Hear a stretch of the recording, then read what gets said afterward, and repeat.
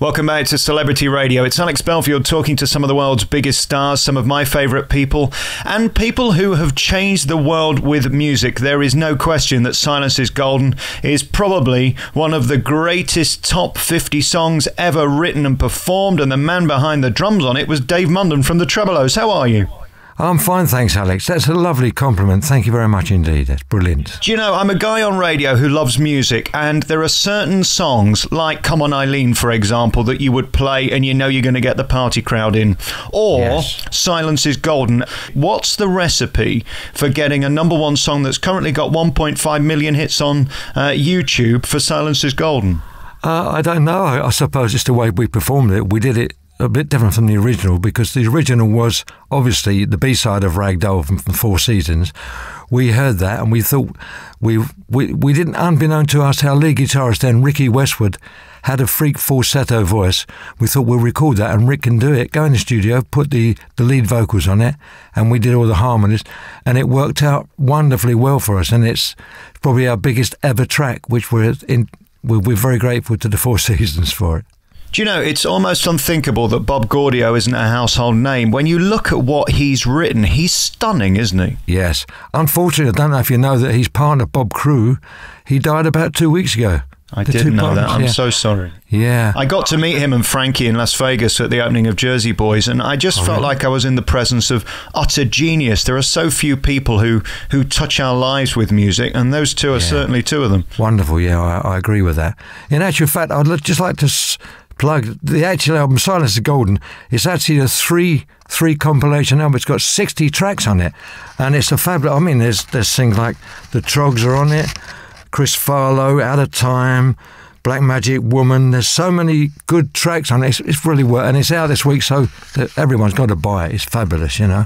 I did Capitol Gold in 2006, 2007, and it basically was my year summed up in 3 discs, this CD. It's fabulous. It's every song you ever wanted, from the Zombies, She's Not There. But of course, track 1, CD 1, is the Tremeloes and Silence is Golden. So why are you so special then? Why is this clearly the best track on this 3D set?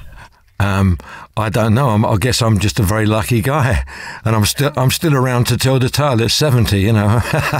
Well, congratulations, because so many aren't. I want to talk about you and your life. We're going to get to that in a minute, but I just want to talk about the sound of the Tremeloes, because I was just listening to Here Comes My Baby, 2.5 million hits on YouTube. That's got, and the drums are such a big part of it. How has it sort of changed between 60s and now? Because that drum sound really was the backbone of the band, wasn't it? I suppose it was those days. Yeah, I was a very simple drummer. I still am, and it was just basically keeping a rhythm going. And of course, we used to have a party in the studio. I mean, all the shouting out, and that was how we were. And we try and still do that kind of atmosphere on stage. We depend a lot on the audience participation, and I think that's an overall part of what it is. And they don't seem to have that on latter day, on newer recordings now. It's a different technique, you know. How much fun did you have back in those days, Dave? On a scale of 1 to 10, in terms of fun and hedonism, was it brilliant? 11. Right. It was absolutely wonderful time. We couldn't believe that we were in that position, you know, from kind of Essex boys, not really used to anything, to suddenly hitting charts, going worldwide. I mean, we went all over the world. In fact, we didn't realise we had a #1 hit in South America. We were the first English band actually to go to South America. We got it out of the airport, and we had a reception like the Beatles had. It was fabulous. We toured there about 3 or 4 times. It was wonderful. I don't believe everything I read on the internet, but it says that the record company chose you over the Beatles because they wanted somebody in the South, and therefore you were it. It was you or the Beatles. They chose you. Is that true? Well, we never got to the inside of that one. We didn't actually know that they'd auditioned the same time as us, but we were just very grateful that they did pick us over the Beatles, because I think the Beatles were the best band ever. Still, you know, I loved all their stuff. They were wonderful. But there were similarities, weren't there? I mean, you could hear the same thing again with the drums, especially. There were similarities between the two of you. I believe there were, yes. Obviously, their accents were slightly different to ours. Maybe that was another reason why Decca picked us, because they couldn't quite understand their voices. But we had a wonderful time. It was fabulous for us, you know. I can't remember who said it. Was Paul McCartney the best guitarist in the world, somebody said. And they said, no, he's not even the best guitarist in the Beatles. It's interesting. A lot of people said that they were very lucky. They were just of their time and it just took off. What was that era like? Is there any way of describing it and summing it up? Well, I think what it was the era of, before that, it had all been solo singers with orchestras, i.e. Frank Sinatra, so on, and suddenly guitar groups came to the fore, and it changed the whole concept of what music was about then, and it became pop music 60s, and we were lucky enough to be involved in those very early days of it, and I don't think there'll ever be an era of the 60s again. No, they won't. I don't think we'll be playing Justin Bieber in 45 years' time, do you? No, I don't think so. I think it was Bob Monkhouse who said, what's the difference between a drummer and a chiropodist? Well, a chiropodist bucks up the feet. Your job is to keep the whole thing together, isn't it? So in terms of your playlist, what was the one song that you'd look forward to that made you show off the most? A very difficult one, really. I don't know. I was never a really fantastic drummer. I was very basic. I never did any drum solos or anything like that. So I suppose, if you would like to say, I suppose, Here Comes My Baby, really, because I kind of started that, you know, on a very basic drum pattern and the cowbell, and the boys all come in shouting various different remarks and getting the audience clapping, you know. What do you think when you listen to that now? I mean, if you watch that, and it's of course in black and white, those original videos, does it take you back to a warm place, a wonderful place? Do you wish you were back there, or is it like watching somebody else? No, it was a wonderful time. And I would like to be back there, but unfortunately I know I can't be because I'm too old. And that was a special time which you can't really bring that one back. But it's wonderful. Whenever I see that song, it's wonderful for me, you know.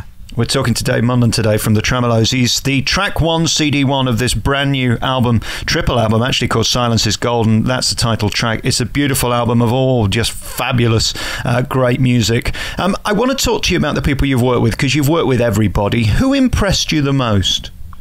I got to say, probably Roy Orbison. You know, he was, as I said, he was fabulous, a fabulous artist and a true gentleman. A lot of the bands... We actually worked with the Beatles 3 times in the 60s. We worked with, we both had Twist and Shout in the charts at the same time. We worked with them at a place called Urmston, just outside Manchester, on an open air gig. And we did our spot. We went on before them, obviously. They came on, and they had this great big sort of furniture van pulled up at the back of the stage, and they all jumped out. And we'd never seen anything like that before.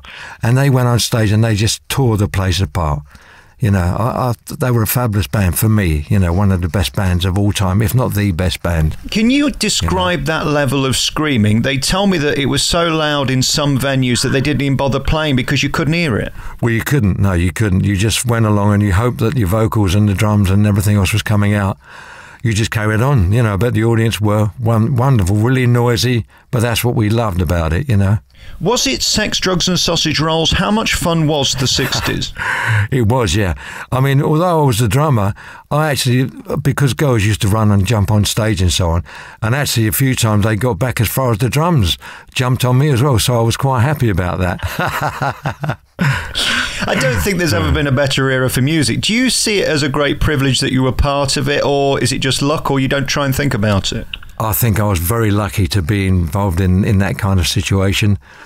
Part of it was luck, I suppose, and the combination of the guys we had the band, we were great mates, and we had some great records, picked some really good tracks, and we were very lucky, I think. And do you wonder why your story is interesting, as you say. It wasn't as if they spotted you as an amazing drummer somewhere else and poached you. They literally coached you and brought you up through the band, didn't they? Do you wonder why you? Because I'm a bit of an over-the-top guy, you know. I don't suffer fools gladly, and I say exactly what I mean. And I think the guys recognised that I was a bit of a different kind of spirit, and they needed something like that in the band as well, you know, as a drummer. So I was at the back, and I was always making my presence felt very much, you know. You mentioned something earlier, and it's a question I always ask you legends, is how have you survived when so many haven't and fell foul to the indulgences of show business? What's the key to still being here 50 years later? Well, I think basically for myself, I was a very normal guy. I came from Dagenham in Essex. I lived in a council house with Mum and Dad, and I had a very great grounding. And I've gone over the top, but I've always tried to keep quite a level head and not let myself get too overawed by my personality and my star status, if you like. What is it with the drugs now that seems to bring so many down? I mean, it was different in your day, wasn't it? It seems like it was not as hard as it is today. Yeah, well, the kind of things that they bring out now, I mean, I'm not saying that I never indulged in a few illegal substances. We did. I think everybody did, but we knew when enough was enough. You know, we had the presence of mind to think, no, that's it. You know, done that, been there, done that, seen it, got the T-shirt. Now let's just get on with life, you know. Is there one memory that you've got that just sticks with you forever, where you sat there and you were banging those drums and you thought, I've made it, this is it? Probably when we did Sunday night at the London Palladium. Yeah, not quite the same in 2014, is it, that show? No, it's not. No, in actual fact, the dressing rooms were really small backstage, but the fact that we were actually at the London Palladium was fantastic, you know. How do you cope with the pressure of that? I always wonder this. When you're stood on that stage where Bob Hope stood and all those legends, how do you keep your cool so that you don't lose it? You just remain yourself, really. You know, just remain a normal guy. And thank you, lucky stars, that you're there, being able to perform and give the audience something, you know, from your own personality in songs. And as for the Tremeloes, what was the best hit for you? I mean, numbers-wise, I think Silence is Golden internationally has got to be the biggest. But for you, what was your favourite, and what do you think is the best song you ever recorded? One of the best songs we ever did was a Bob Dylan song. We recorded "I Shall Be Released." We got to about number 3. That was a great song. I still like that song very much. We're out of time. Dave Munden, I could talk to you all days. The Tremeloes is one of my favourite groups. Silence is Golden has got to be one of the greatest radio songs ever, and if ever I'm feeling a bit down and need to pep up the audience, that certainly is one for it. And I guess that's the greatest tribute I can pay you as an artist. To know that DJs love your music, I suppose, is a nice accolade, isn't it? Right, yeah, thanks very much indeed, Alex. And again, for a legacy that will be played forever, that's a bit creepy, isn't it? To think after you're dead we'll still be banging out your tunes. Yes, that would be nice. This new triple CD's out now. It is wonderful. It's great for in the car as well. Silence is Golden is the new triple CD. Track 1 is the title track by the Tremeloes, Silence is Golden. Dave, thank you so much for your time. Thank you, Alex. Pleasure. Thank you very much. Cheers.